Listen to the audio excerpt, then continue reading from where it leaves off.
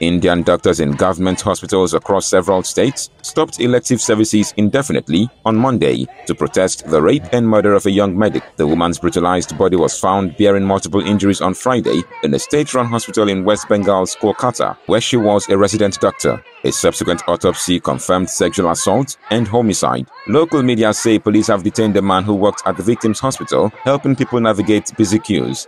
All elective OPDs, wards, OT services shall be halted, but emergency ICU and emergency procedures shall continue.